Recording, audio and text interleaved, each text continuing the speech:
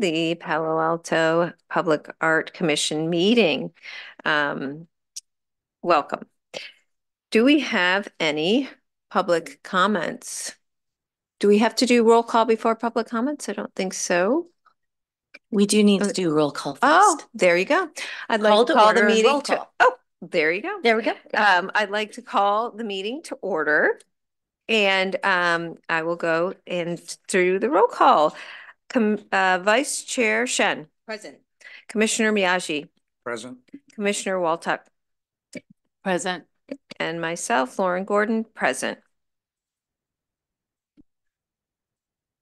Any agenda changes, additions, or deletions? Yes, we have one change. Agenda item 4, excuse me, Tesla sculpture at 3000 Hanover Street has been removed from the agenda. It will come another time. Okay, thank you. Any public comments? Nobody in the audience currently, so no. All right, then we'll move on to approve the minutes from our previous meeting on March 21st. May I have a motion? So moved. And a second? I second. Thank you. All in favor would be Vice Chair Chen. Yes. Commissioner Miyagi. Yes. Commissioner Waltuck. Yes. And myself, Chair Gordon. Yes. Any city comments, official comments? We have a couple. So Casp Open Studios. Oh, well, we'll start with the other one. Okay. So last night was our Cubberley meeting with our artist for the Cubberley mural. And we had about 10 participants from the public come and heard a presentation from the artist about his previous work, and were able to solicit feedback from the community about what's special about Cubberley, who is there, what kind of inspiration could the artist draw from that site. And we got a lot of really great feedback. Staff is planning to continue to gather feedback from the public who maybe couldn't attend, most likely through social media. And we're working on maybe there's an old school way to do it, like a paper form or something. So that was last night. And then Casp Open Studios was last weekend. And I think the number we came up with, it was approximately 150 people who came through over the course of the weekend. It was rather cold and rainy at the beginning, so we got a bit of a slow start. But some of our other partners at Cubberley were open and having programming as well. So I think there was a great cross-pollination of groups there. And you can see some images there from one of the photographers who was traveling through. But lots of families, great diversity of work, very fun. And so that is all we have for staff comments. Wonderful, thank you. Let's move on to action items. The first one is Fire Station 5 mural.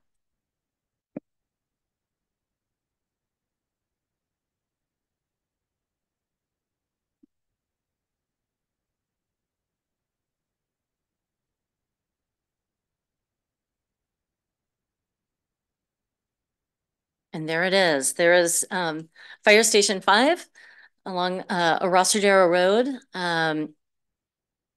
And let's see. There's another view of it. It's a highly visible spot. You may recall that at the February 15th meeting, the commission approved funding in the amount of $12,000 for a mural for this space.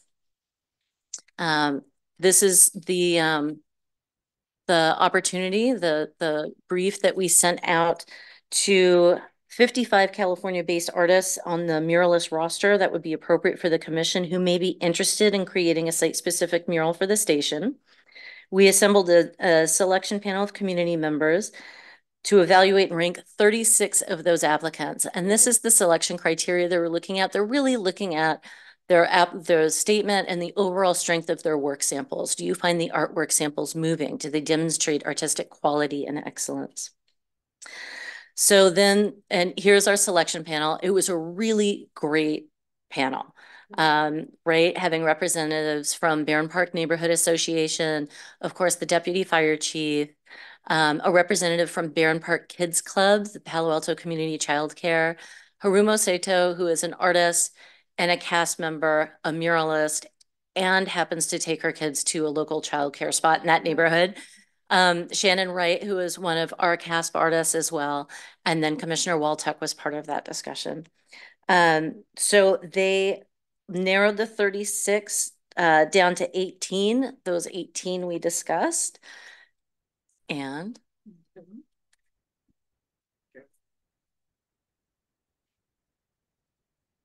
that's not the artist. It's me. I'm behind the scenes.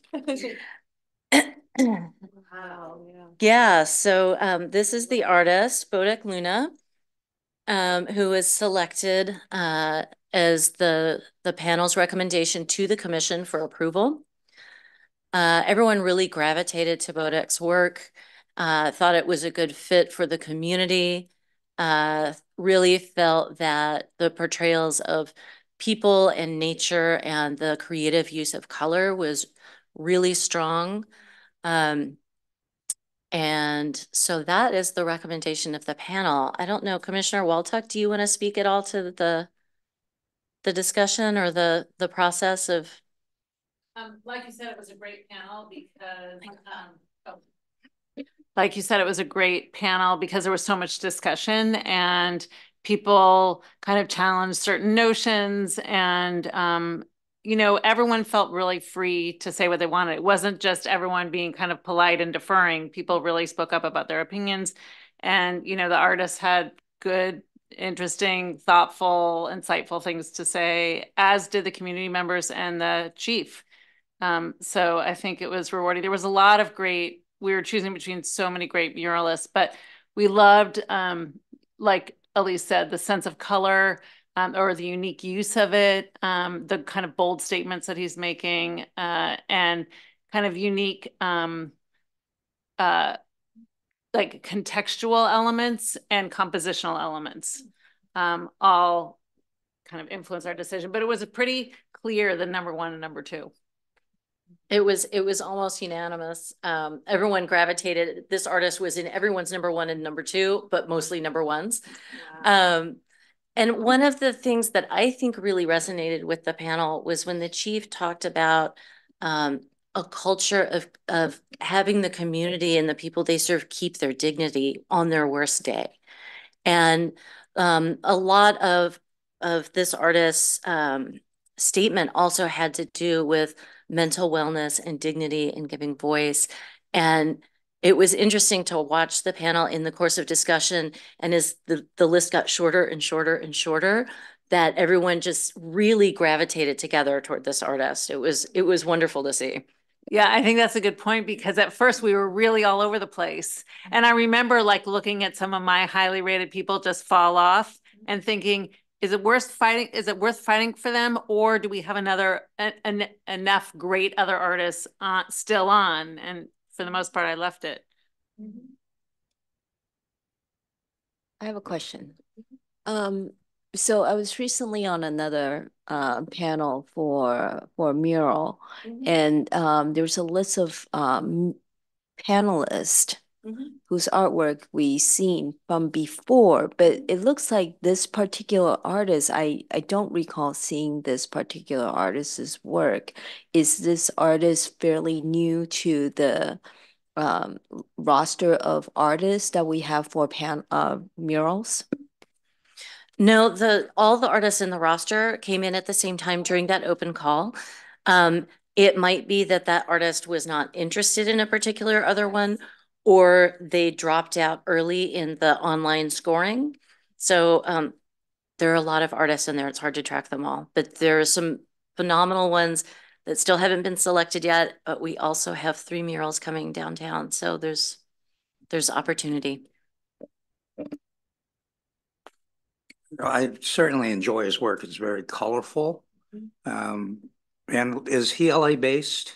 Yes. Okay, that's what it looks like from his artwork. But yeah, it's going to be interesting to see what he puts up. My only objection is that Dodger print. Noted, no Dodgers. Now, is there going to be a theme for him to create the work?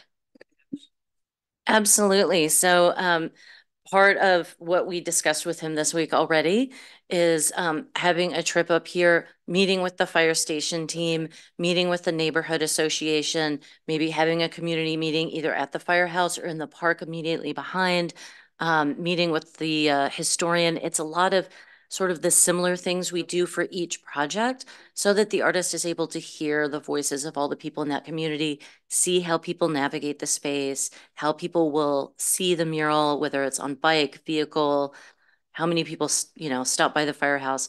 So he'll come do that as a research trip. And in effect, that and the public art master plan should drive his design. How did the deputy fire chief react to the selection? He Teams messaged me immediately after hanging up that he was really happy.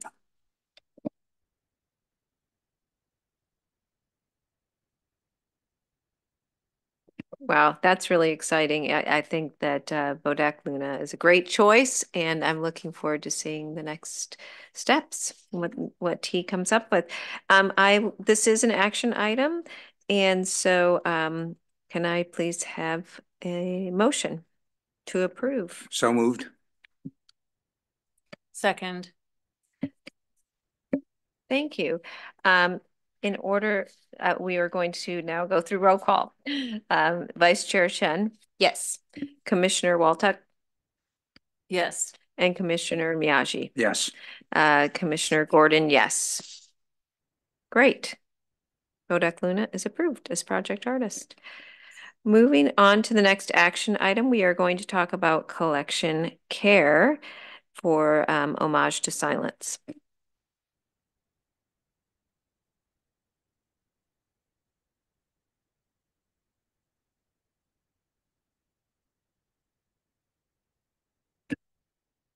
Hi, traditionally I'll take the hair collection item. I don't know, for some, you're always supposed to love all your kids equally, but I feel like this piece holds a special place in our hearts. So I'm really glad that we bring this item to the commission tonight. So, Homage to Silence by late Jerome Kirk was created and purchased by the city and installed in Palo Alto in 1981. It's a kinetic piece. The five circle elements that you're seeing actually moving slowly, gracefully, and silently so. Hence the title to the piece, Homage to Silence. Jerome Kirk was personally here on site to install the piece originally in 1981. During his life, he was very involved with the care of the sculpture. Thus, let me just refer to my notes. In 1984, it was actually refurbished for the first time and placed on a new base. And then, according to our archival records, there was some damage to the piece that required that the artist again deinstalled the piece off site and did some repairs to it. And also that's when that happened in 1994, and that's when that piece was 1992, excuse me, that's when that piece was refurbished, repainted for the last time. Unfortunately, the artist passed away in his advanced age in early 2010s. But throughout the lifespan of the sculpture on site, it was regularly attended to, evaluated, and cleaned for the most part by our in-house crew. You see that originally it features this really vibrant, dynamic red. Well, it's been quite a few years, since 1992, and we engaged an art conservator to come and evaluate the piece and condition report it. So really, the recommendations by the conservators kind of reinforced our line of thinking that it's really time to start thinking about comprehensive refurbishment of the piece. It's a large ticket item, so it's something for us to figure out and consider in the near future. But for now, the recommendation is to really have the piece cleaned in depth, just like concerto grade cleaned. And so this is the recommendation for the commission tonight to approve funding in the amount of up to $3,700 for maintenance and conservation of Homage to Silence. So you're talking about the cleaning. Will there be painting or Not realignment or Not anything? at this point, Okay. but so there will be in-depth cleaning of all the organic debris on the sculpture. Maybe this first piece somewhat shows it more. And also a follow-up sort of study of the paint system condition by the conservators. They will be measuring the width of the existing paint system to really kind of understand the existing condition of the steel underneath the paint system, and just kind of like strategizing further about the refurbishment. But in the future, if there are two options, and we'll bring them separately to another commission meeting, but we're just discussing options for the refurbishment with the conservator. Okay. Is the piece working well now? Just the mechanics of Absolutely. it? Yes. That's the absolute just beauty of it, So when when Jerome Kirk did some repairs to the piece in 1992, he reinstalled some gears, like rubber, like stoppers and whatnot. And the conservators were just amazed by the excellent condition of all of those kinetic elements. It's just it works as it's supposed to. It's graceful. It's silent. The movements are as they were intended by the artist, and so it works really well. It just needs to be cleaned. So just so I understand, the 3,700 is to just clean it and assess the quality of the steel? Yeah, as part of this cleaning, the conservators will be able to measure the thickness of the existing paint system. And so are they going to do a kind of a comprehensive assessment of, in addition to cleaning, we're looking at the paint system, but also everything else that may need to be done in the future? Yeah, so we already have that condition report by the conservator. They came out on site earlier this month, and they did that. Okay. So you know how much it would be. Yes. So we're exploring options because it's considered. But for now, the conservator really agreed that even just having this deep cleaning will allow that color to pop, and it will probably help with that sort of like milkiness that appears on its surface right now. So it will really bring just, that vibrance back to the piece. Thank you. Can you explain about the thickness of the paint? Is it supposed to be thicker or thinner? I guess I'm just trying to understand how the thickness of the paint impacts the underlying structure. Okay, so as I'm not an art conservator, so I am just afraid to kind of like mislead you. I understand that's just like a standard procedure they do just to kind of understand the structural condition of the metal underneath, because it's been a couple of decades. So just like, exposure to the sun, wear and tear, interactions with elements and humans, it all impacts sort of like the quality of the paint, right? The condition of the paint. So that's something that they want to do and absolutely, yeah. Okay, so what I'm hearing is $3,700 for the report, the report by the conservator and the cleaning of the We already piece. have the report. It's really just for the in-depth cleaning and Okay. report on that treatment. Yes. Okay. Okay. Documentation. Would anyone like to make a motion?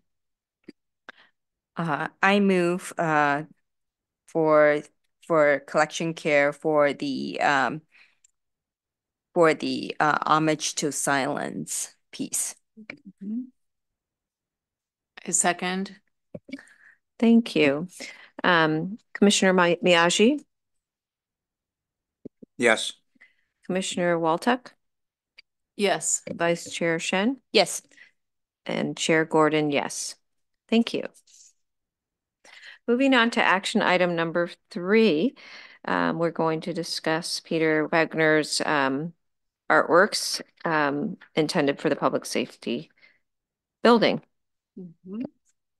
Thank you. I'll take this item as well. Let me just share a couple of slides that we have for the public safety building.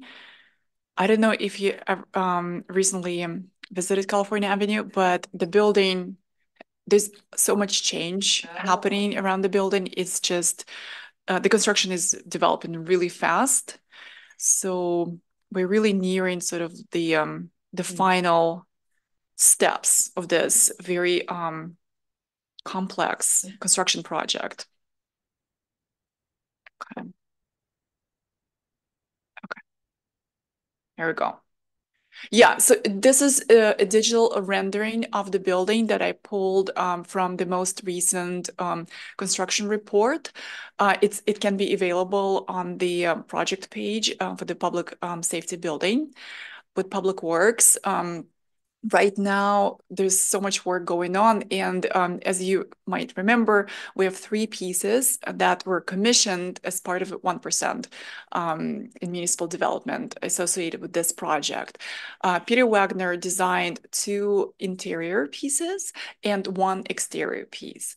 So today we really want to focus the conversation on the physical protection needs that need to take place while the pieces are installed right after the interior artworks and exterior artworks installed, but there's still some final finishes and touches, some final construction work, that will be happening in the lobby and just surrounding the building. So really, it's our responsibility to make sure that the pieces remain safe and nothing bad happens to them, no impact. So this picture you're looking at, that actually happened, that was taken yesterday during our walkthrough with lots of hard hats, with the public works staff and also a consultant from At How Fine Art Services. It's the same company we are working with on the protection systems at Roth, right? They're very experienced. Like one of their most recent projects is to move the Diego Rivera mural, for example, from the SF MoMA, right? So that's the caliber of specialist we're talking about. So just to briefly walk you through the timeline here, 2018, Peter Wagner was selected to create 3 site-specific artworks. He jumped on his community engagement and design development process that year. Next year, in 2019, the Public Art Commission approves 3 artworks. 2 artworks, 1,100 decisions and chance impression to be integrated into the lobby space of this building. And that's why we have this picture, just kind of like orient you where it's going to be. And the street level, now it's like working title, will be a piece integrated into an exterior wall. So the installation of these 3 artworks is scheduled for June 2023. End of June. Oh my gosh, 24. So I'm so sorry, long week. June 2024. This is when the artist contract will be expiring. So really, it's one of the considerations why these artworks need to be integrated into the interior now. But also, another primary reason is that you see that opening in the wall, right, with the metal framing. That's where 100,000 decisions will be installed, embedded. So before the walls need to be completely finished, the artworks need to be installed. So, we're kind of moving along with the overall construction sort of like sequence in the schedule.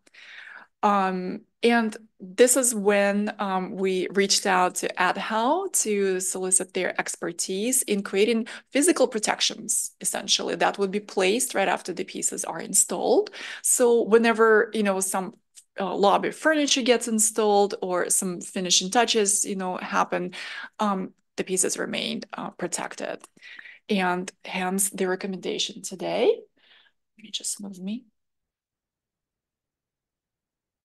We recommend the allocation of funds in the amount of up to $11,910 for the design and assembly of custom protection systems for artworks by Peter Wagner for the public safety building at 250 Sherman Avenue. Thank you.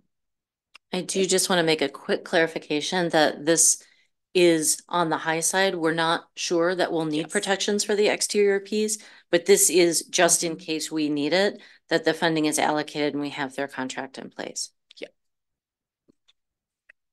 Is so the interior piece is where all those striations are.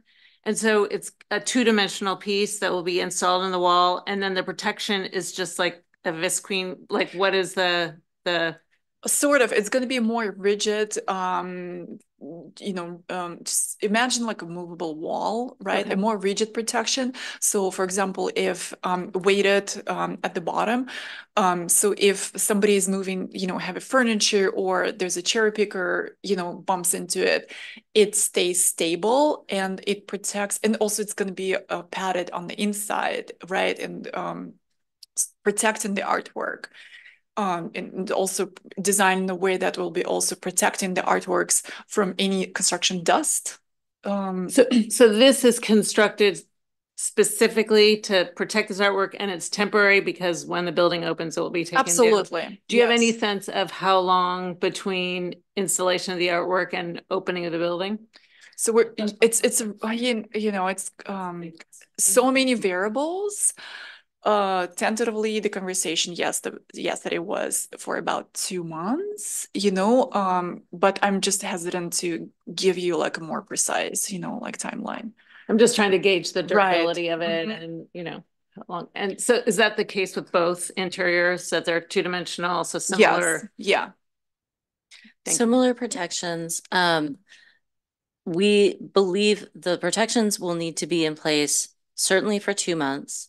As for when the building actually opens, there's a lot of unknowns there because they have to move their emergency response, 911. There's a lot that needs to happen before they're fully functional in that building. So we'll have to see, but having that portable wall with a rigid protection in front of it is not a bad idea when you've got people coming and going. Phased. Right, it's phased opening because there's so many factors that are moving in. Yes. This is an issue of first impression for me. It seems like previously, I don't believe I remember an action item before us where we are talking about temporary protection of an installation. Is it because, and this is for my edification, is it because usually the timing of the public art piece and the completion, the timing of it sort of resolves this particular risk? That's a good question. When it's associated with construction, and these are integrated into the wall, so the artwork, the space you're looking at there will be flush with the wall, so it's actually embedded into the space. There are a lot of moving puzzle pieces to the opening of this building. So Public Works is trying to figure out what that choreography looks like. So, no, we haven't had to build a rigid protection before, but we have had some protections in place. So usually it's been sort of impromptu. Given the value and the scale of these projects, we want to make darn sure they don't get scratched up or dusty. Got it. And I guess the only recommendation I have is for future reference when we are sketching out, and for some of the, projects that we supervise, obviously, if the ticket price is high enough, how you itemize construction, installation, whatever. And I wonder if this should be also a placeholder line item that, can issue spot for folks when they are planning out the installation. That's an interesting thought. We can certainly look at that for future CIP projects. What is, I'm- oh, go ahead. no, You go ahead. no. I'm a little fuzzy. Do you have a picture of the 100K decisions? And the other thing is, where is it going on that wall? I'm not quite sure. I see a bunch of windows and. Yeah. So the 100,000 decisions piece will be installed in this frame, Okay. right? So you see this support backing wall had been already designed and put in place, and the fabricator, the artist working Okay. with, Yeah, they will those be were delivering and windows, but installed. That's the actual backing. So you're really almost talking like a freight elevator lining type thing to go in to protect uh, that piece that's going up. It's A little heavier maybe. I'm not sure what freight elevator lighting looks like, but essentially it would be like the 3-section wall, right? Just a portable wall that's weighted at the bottom that gets assembled on site and placed in front of it, Mhm. right? Yeah, freight elevator, they have like a big moving blanket. Yeah. That's hanging on the wall. That's Okay. weighted on the bottom, the same type thing. Okay. What is the piece made out of? I don't remember the exact type of plastic. It's the same kind of plastics that are used in emergency response gear, like helmets and various like police elements. So it's the same plastics. It was the piece with all the black and white elements. The idea that officers are making, 100,000 decisions a day on, am I going to pull this person over? Am I going to ask these questions? Am I going to, so that's sort of where the narrative came. But it's all these thin slivers of a black and white plastic, individual sheets that get installed within this frame. So it'll be flush with the wall. Thank you. Just a couple more questions. Will the artist be on site for this installation? Yes, the artist is always on site to oversee the installation of the artwork. Perfect. And then when the protection goes up, will he be there as well? Actually, the protections we're going to oversee as staff. Okay, great. And then for the funding of the protection, where is the funding coming from for this? It's coming from our maintenance fund, and we're nearing the end of that fiscal year. And so we have the funding available there to use it for this purpose. Great. And where's the other piece, the second piece for protection going? You can just describe it. Doesn't sound like we have a picture of it. It's gonna be on the opposite wall, kind of behind my back. I'm in the pink vest, of course. Yes. I remember from originally where it's we were off having the frame, out of the frame of this picture, but it's gonna be sort of kitty corner towards the glass entrance in the back of this picture, but also embedded into a wall right next to the reception area. Okay, that's great. Thank you for bringing this to our attention and asking it and answering all these questions. Would someone like to make a motion?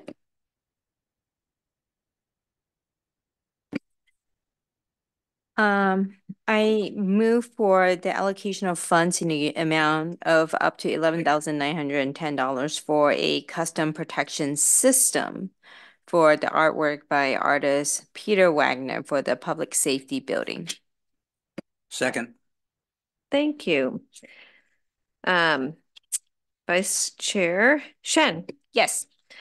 Commissioner Miyagi. Yes. Commissioner Waltuck. Yes. Commissioner Gordon, yes. Approved. Thank you.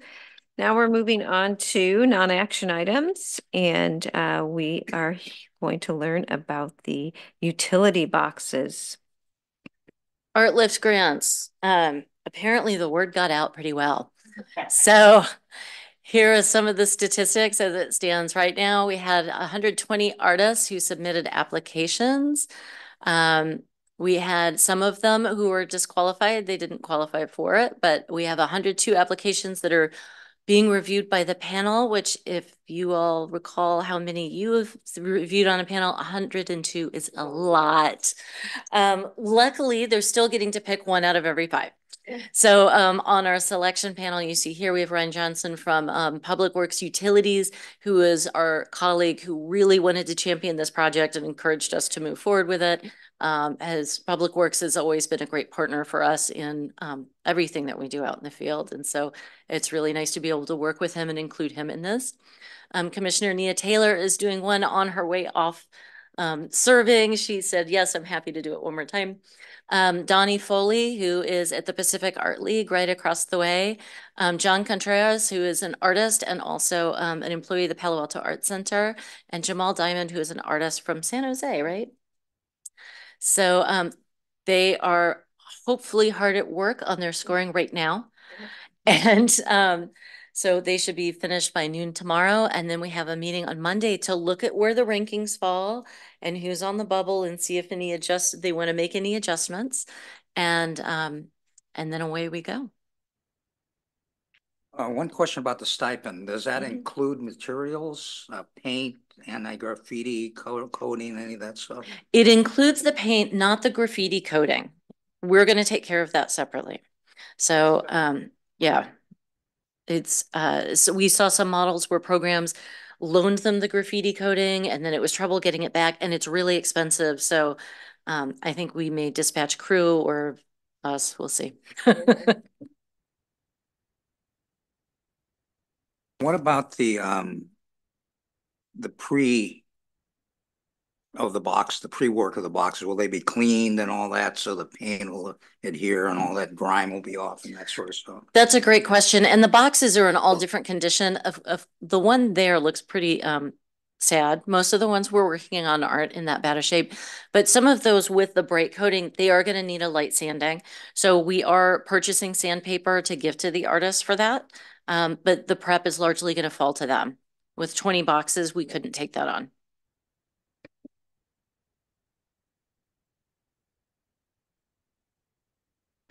I might call you.